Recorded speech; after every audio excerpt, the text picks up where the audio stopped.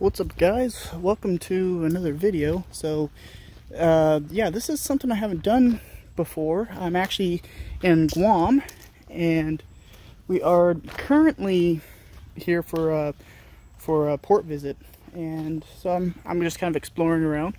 So I have to admit, it's very pretty out here. But for those of you guys who don't know, Guam's kind of known for its swimming and its tourism. It's a very pretty island, and it's not that big, but it's very pretty. And this is one of the beaches. This one's Gab Gab Beach. It's on the Navy base out here, and there's actually a lot of history like on this island. So if you're big into history like I am, you'll be pretty impressed by some of the stuff here. Its history stretches all the way back to, well, it's been settled for a long time, but a lot of the major world events started back in the 1500s when Magellan was exploring the world, and he actually claimed Guam for Spain. And in the 1800s, when the U.S. went to war with Spain, we ended up taking control of Guam, and it became a U.S. territory. And actually, this is where I wanted to show you guys. So after that,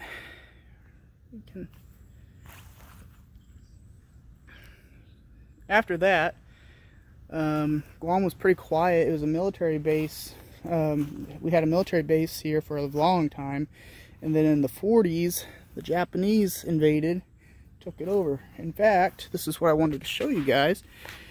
This is one of the fortifications that were built here by the Japanese during World War II. So these two Japanese pillboxes were constructed to defend Apra Harbor. That's what this is right here.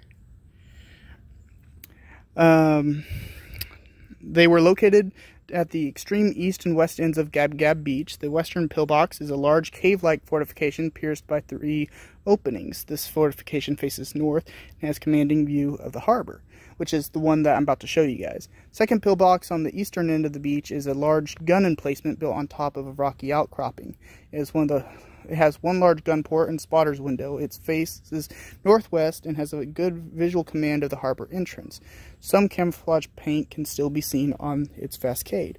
Other Japanese fortifications were destroyed during the conversion of the site to a recreation beach by the Seabees in March of 1945. Now, the Seabees is the Navy's construction corps, basically. So, and here is the pillbox. I really don't want to get too far into it, because a lot of dead brush outside of it. But peek on in there, and you see it gets pretty deep in there. And then, but yeah, there's a lot of poisonous snakes. In fact, apparently they live in the trees, so I really don't want to stay too far away from where I know it's safe. But yeah, so it looks like it goes quite a ways back there. And actually, if you come around the beach,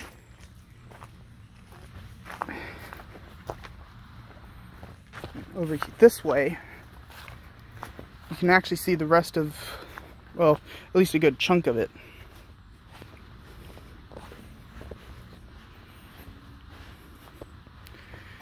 So, alright, I'm not sure if you can see that very well, but right there is one of the gun ports. You'd probably have like a LMG poking out of that, or if you didn't have an LMG, you'd probably have your soldiers in there popping off shots. Assuming the enemy was coming up this beach, or in this case the U.S. forces. Now, if you look very far back there, can't really see it, but you can see a third window. Here's some wildlife. But yeah, can't really see it from here, but there's a third window over there. There's a baby palm tree.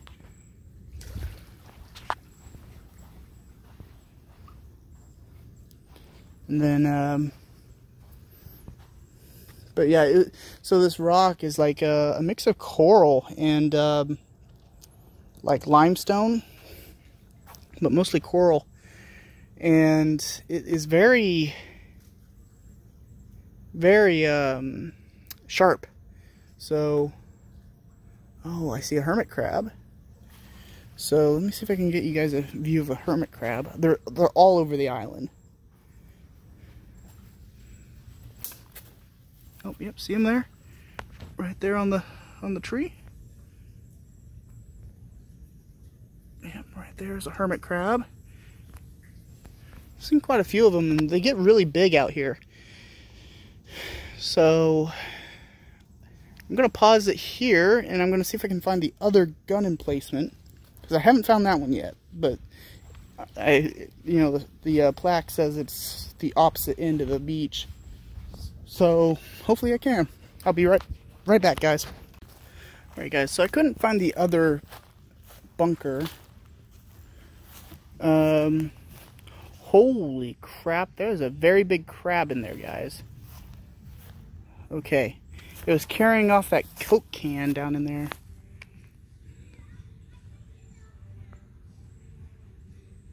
I know I wouldn't see anything. I saw the pinchers.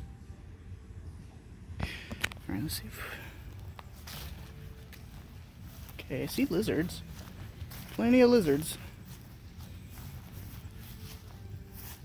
You can see not sure if you can see them in there, but right there's a crab.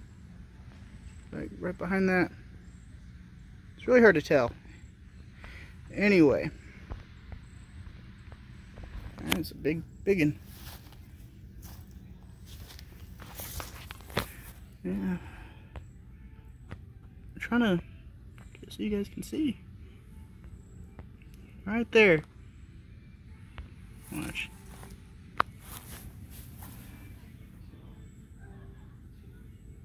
See him?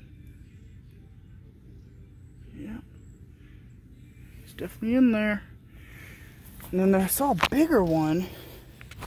Let me zoom out so you guys don't see nothing but motion sickness. There's a big one right here.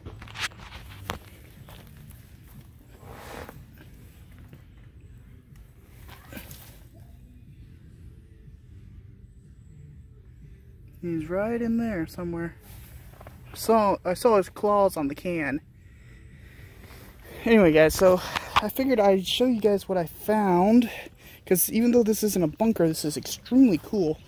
So this rock cropping here is, I've never seen anything quite like this. It's like probably, I don't know, coral or something. But then you look at things like right here, looks like concrete was built in there. So this could have been part of this very much could have been actually the fortification, now that I look at it, because lizards everywhere. Oh, look at this. That looks like it used to be part of a door, because you got your stone, your concrete right here, and it looks like this could have actually been part of the structure, because that's metal right there. So if it was, that definitely looks like it could have been the bunker.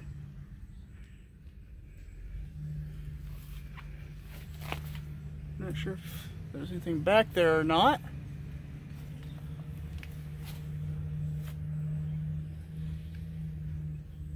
Something sticking out of the ground right there.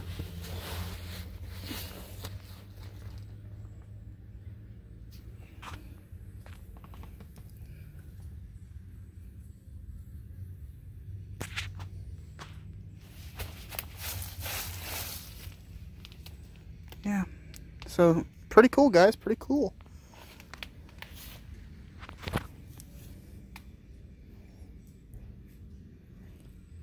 So, yeah, I thought I'd show you guys this and see what you guys think. If this was part of the bunker at one point, which is, the more I look at it, more it sounds like, oh, look at that tiny little guy. Oh, tiny little hermit crab right there. But, yeah, I mean, that's definitely man-made. So, my guess was this probably was all one structure, and it so after we took back the island of Guam, the Seabees bulldozed a whole bunch of stuff, tore a whole bunch of it up.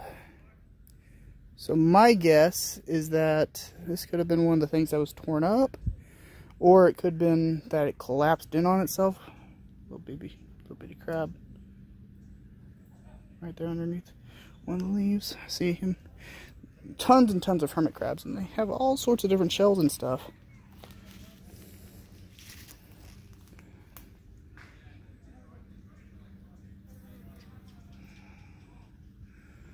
I see a little marker back there, so that could be like saying, hey, this is,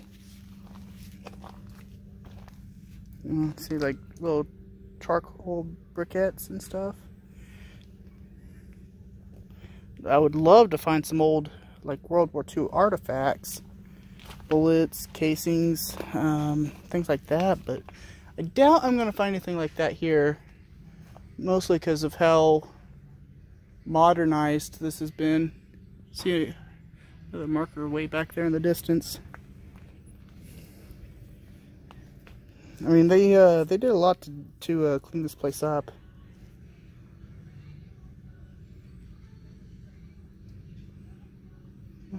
Yeah, you know what? That definitely, I'm going to try to move a little bit closer to this over here. The way these trees are shaped is really interesting. Okay. I'm trying to watch my step because you don't want to know. You never know. Yep. Look, right there it is, guys. We found it. Look at that. That is what I'm talking about. That is definitely the bunker. Holy crap, okay.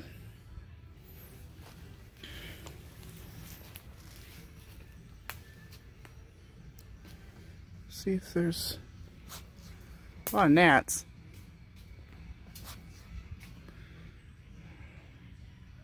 But yeah, so I'll have to pause it for this, but I might try to get up on those that rock right there and look inside. But that is really cool, guys. That is definitely worth coming out here just to see some of this history. Because, wait. Oh, never mind. Thought I found something cool, but it turned out it was just a stick.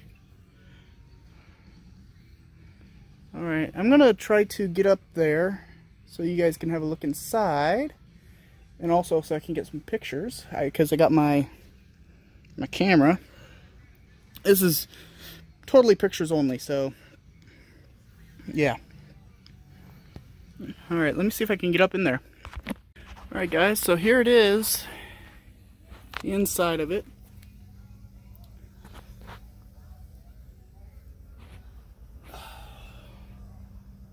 So it's basically just a concrete box. And as you can see, like, I'm thinking, yeah, that looked like it was probably part of the roof at one point and collapsed down.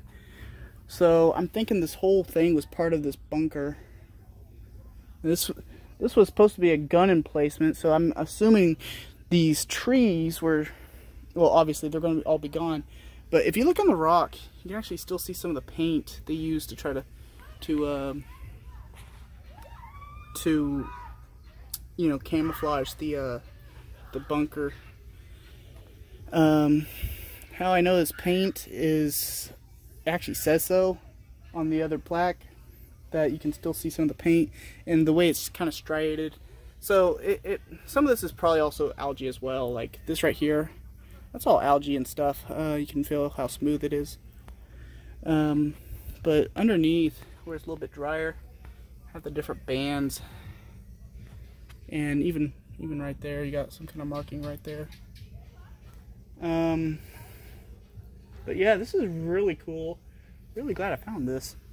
So, alright guys, I'm going to get down from here, because I'm sure it's probably not the safest spot to stand. Because, there's my backpack. Alright guys, that's going to do it. Hope you guys enjoy this. I'll see you guys next time.